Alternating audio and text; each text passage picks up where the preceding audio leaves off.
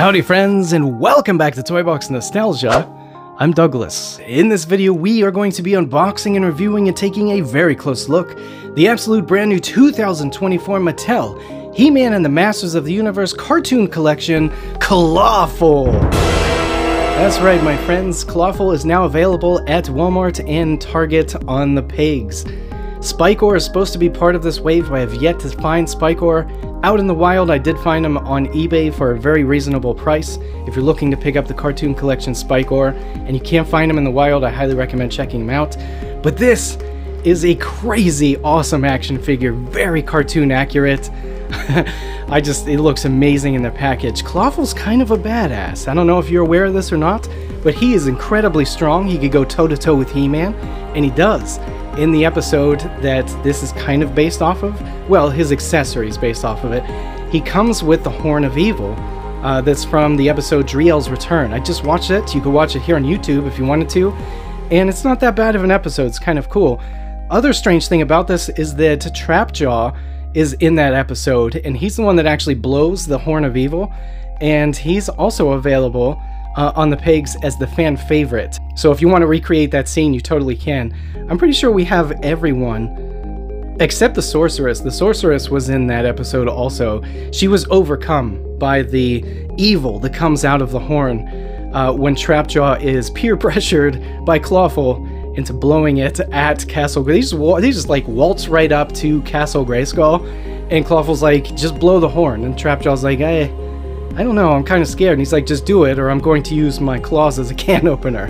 So yeah, he's very smart too, and he was described by Skeletor as his most trusted henchman, though I'm fairly certain that he would turn on Skeletor in a heartbeat.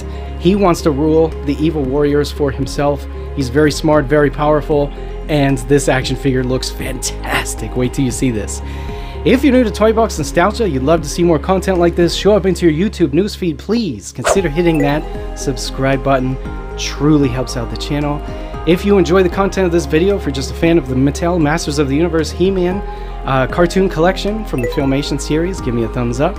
And drop a comment below letting me know if you're going to be picking up this action figure, or if you already have and you took toy photos of it, send me some links. I'd love to see them.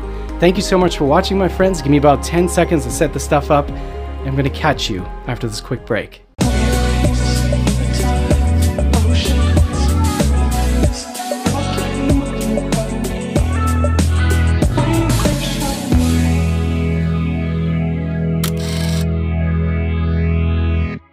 Alright, here he is, my friends. Before we dive in and rip this open, let's take one quick look at the packaging. We've seen this multiple times here on the channel.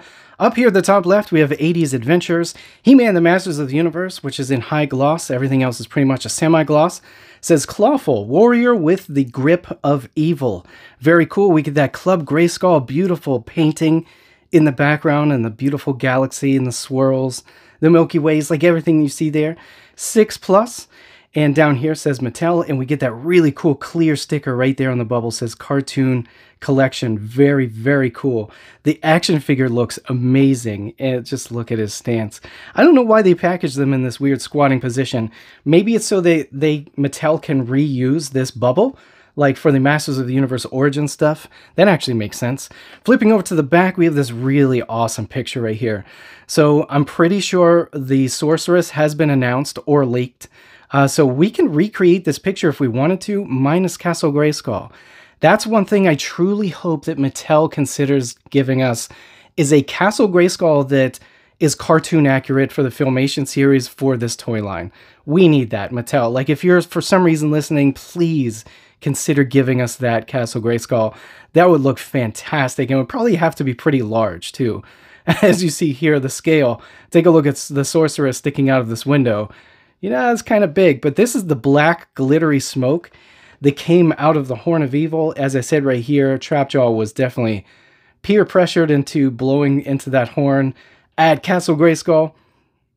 We do get a comic book, and we get this little blurb right here, modernizing and celebrating the original 80s Masters of the Universe animated series. Cartoon Collection, we have our cross sale here. We have all of these now. Again, Spikor is kind of hard to find for me. We do have two of the action shots here. He can hold on to the Horn of Evil, and he can get it pretty close to his mouth. because of the way that the claws actually articulate. It's kind of weird. And then twist into powerful battle positions. Mattel empowering generations through play. Love that. And then here's the barcode in case you need it. Let's go ahead and tear this open. Okay, so here's everything that we get in the package, my friends. We do get a comic book, we get instructions, we get one single accessory, we get the action figure, and we get the, obviously the packaging. One thing I have to mention is that the episode that this is based off of, as I mentioned, the top of the video, Driel's Return. Driel is like Orko's girlfriend. Maybe it's like a long-distance relationship. She lives on a different planet, and she comes to Eternia from this pyramid-shaped device that I'm pretty sure Orko gave to her. But I have to mention that in the episode, you'll see something very strange. Clawful actually holds Orko in the palm of his claw. That's right, it's very strange. And it's like what is the scale here? Like, what is the scale they were going for? Because I don't remember Orko being that small. I really, really hope that we get a cartoon version of Orko, because even though the original Origins version of Orko is kind of cartoon accurate, the scale isn't. Like this dude is huge. Look how big this is compared to like Clawful. Like he does look like he would fit, but again, in that episode, Clawful's holding him in the claw. So I'd say that the scale's more close to maybe the Eternia Minis version, or maybe the Dollar Tree version. This was the Dollar Tree Orko that came out a while back. And yeah, one of these, like this one's way more cartoony and almost chibi looking, whereas this one looks more like from the cartoon. But again, look, he definitely wouldn't be able to hold that Orko, especially because the claw doesn't articulate. When we go to take a toy photo at the end of this video, I'm probably going to have to cut the thumb piece off of both of these sides, and then maybe use sticky tack or something to, make the claw wrap around. And I think I might use this one, but I'm not 100% sure. I really like the way this one looks. But as you see, like even if he's holding this one, actually this one does look good. We'll use this one. Let's take a look at the instructions here. I'm going to move over to this side because my camera keeps focusing on He-Man's face over here. But we can remove the head, swapping and removing parts as it says up here. We can remove the arms and the shoulders. We can remove the hands. They're definitely on pegs and the wrist. We can break the action figure apart at the waist. And then we can remove the feet and the shins at the boot cut right there for swapping parts. Here is the comic book. It's called Honor Amongst Thieves, right? And we definitely have all of these in cartoon version except Stinkor. How cool would it be to get a Stinkor? I'm guessing if they're showing him here, they're definitely hinting that he is in fact coming. But I'm going to open this up, and oh, there's Clamp Champ also. And I'm going to try to zoom in on this a little bit in case you want to pause it and read it. But I know for a fact you could probably find this somewhere online, like high-res scans, maybe at Toy Habits or something. Yeah, take a look at that. Very cool. We could see Spikor actually blowing into the Horn of Evil. That's really awesome. Skeletor looks awesome in this book. I love the way that they draw Skeletor, because he's kind of like cartoon accurate, but has a lot more detail. Just super cool. Yeah, this looks awesome. Take a look at that. That's awesome. Very, very cool. I love the artwork here. And I can't wait to get to all of these. I'm really hoping Orko shows up. Clamp Champ looks awesome. And we can, in toy photographs or even just on your display and shelves, you want to recreate some of these scenes, right? On the back, we do have a cross sale, and we now have all of these. Let's take a look at the accessories first. That's right, we only get one. And this is, in fact, the Horn of Evil. And it looks like something like a funnel web spider would make. Very creepy looking, but has a really awesome looking skull on it. Take a look at that skull. It has fangs, right? And like angry eyes. I love whenever people draw skulls and they have an expression rather than just like stupid skull, like a human skull without an expression. Actually skulls look like they're sad to me, like basic human skulls. But anyways, we see that this is a separate piece. It's kind of like glued on, but it does not come off. And down inside there, you can see like there's just nothing. Like, this looks really awesome. And this truly is what this looked like in the cartoon. Now, let's take a look at the action figure details, my friends. Take a look at that head sculpt. Have you seen a Clawful head sculpt from the Filmation Clawful before? Because I haven't. I don't know if there was a Club Grayskull version or not. This is the only one that I have, and this is perfect. To me, this is flawless. I don't see any flaws in the paint. The paint's fantastic, right? The teeth even look great. You could see the tongue inside there. Just absolutely phenomenal to me. This is the armor that he's wearing is one solid piece. It doesn't snap off or anything. So to get this armor off, I'm pretty sure you have to remove the head and the arms, and actually just the arms and the waist is what you have to remove. And then you just kind of pull these down and then pull the piece off. One thing you may have noticed about the armor is that it is bigger than the torso.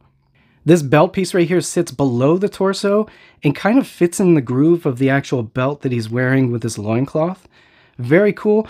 We have the Masters of the Universe Cartoon Collection version of the bicep and muscles here with the, the forearms and the legs and the thighs.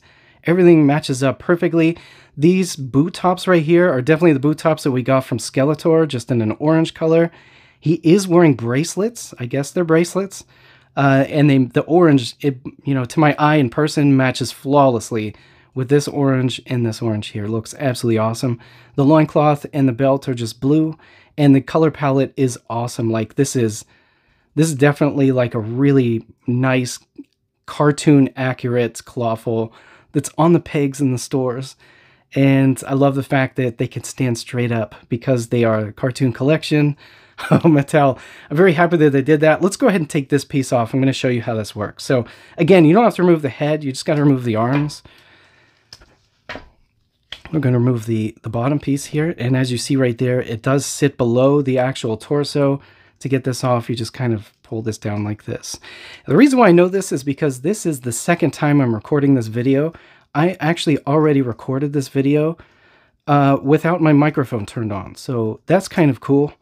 That's the way things have been going for me lately. But take a look at this piece. This is one solid piece. It kind of feels like silicone, to be honest with you. It's very, very, very soft. Or very like a very soft, pliable rubber. And this piece right here, I'm not sure if it's another piece or not. I'm guessing it is just because of how flawless that paint job is. That looks perfect. Absolutely perfect. This piece is so cool. Let's take a peek at what Clawful looks like without his armor on. Yeah, and that's what he's going to look like without armor on, right? Typical, like, Masters of the Universe action figure, insanely buff. Look how, look how buff this guy is. He has 0% body fat because he's probably some sort of crab creature. But yeah, you could get a much better look at that belt. It's definitely the Filmation style belt that they're going for. Very, very cool. Let's take a look at what it says there on the back. 2023 Mattel. Yeah, so this buck's probably just reused on a lot of different cartoon collection style action figures. Just definitely repainted to make it this really awesome blood deep maroon red color. Let's take a look at articulation, my friends. So let's start with the head. This is going to be Masters of the Universe origin style articulation. So we do get really good head tilt. He doesn't look up very well, and it's not because of the frill or the fringe he's got right here, which is glossy. That is very glossy. It's because of the sculpt, like the head back here. There's no cutout here, and as you can see, it presses against the neck. But he can look down really well. So if he's kicking, he's going to see where he's kicking, which is very cool. Moving down to the arms, as you saw, they're on a peg, Masters of the Universe origin style peg, and the peg hole points downwards towards the pelvis. We do have a really big hinge on there. So kind of to make up for the lack of the bicep cut, you could kind of move the arm around a little bit, but you're not going to get like arms out to the side accuracy with the bicep pointed upwards, unfortunately. So moving down to the elbow, it's on a peg, as we see here, and there's a hinge. This ratchets. Moving down to the hand, it's on a peg, Masters of the Universe origin style peg, and the hinge goes this way. It's kind of a goofy choice. Maybe it's so that you can articulate the wrists to bring that, bring that horn up to his face. The horn of evil. See, just like this. Like if it moves any other way, you probably wouldn't be able to get that up to his face. So I think that's why Mattel chose to do the hinges that way. Moving down to the waist, this is on a peg, as we saw. Masters of the Universe origin style peg. Looks very good, as we see there. So we could get the 360 spin, no problem at all. Moving down to the pelvis, we have the barbell style peg inside there with the ball joints inside there, and we move, you know, he can do really nice kicking poses. You know, you could get some really good range of articulation from this. Moving down to the knee, it's on a peg. As you see here, we could spin 360, but there's also a hinge. And not only that, we do have the cutout here in the back of the thigh, so we can get, you know, the leg up pretty far. Good range of articulation, very cool. Moving down to the boot cut, it swivels because it's on a peg.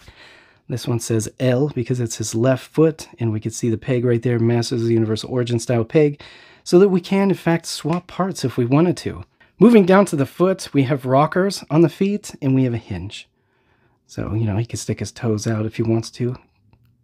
I love that Mattel has been adding in the rockers because that's very cool. Like, you get into a battle position, if you want to twist him into a battle position, as every single one of these action figures says, you're going to want him to stand like this, you know, with his legs spread apart, ready to fight. And you want the feet planted on the ground for your display cases or your toy photographs, right, my friends? So that is all of the articulation. That is all of the details. I absolutely love this action figure. I think Mattel nailed it. This is an absolute home run for the cartoon collection because Clawful adds this really awesome screwy palette of colors of like blood red and orange and blue that just is going to stand out wonderfully in your cartoon collection action figures from Mattel for He-Man the Masters of the Universe. Like, this is very unique looking. I love the teeth, the sculpt, everything. This is a perfect 3D manifestation of what Clawful looked like in the cartoon, though I feel like he was much, much bigger when we consider how he was holding Orko. But I would love to know what you all think, so please drop a comment below letting me know what you think of the 2024 Mattel He-Man and the Masters of the Universe Cartoon Collection Clawful. Thank you so much for joining me tonight and sticking to the end. I truly appreciate it. If you haven't already, please consider hitting the thumbs up button. I hope that you enjoy the rest of your week, my friend, and remember, collect and shoot.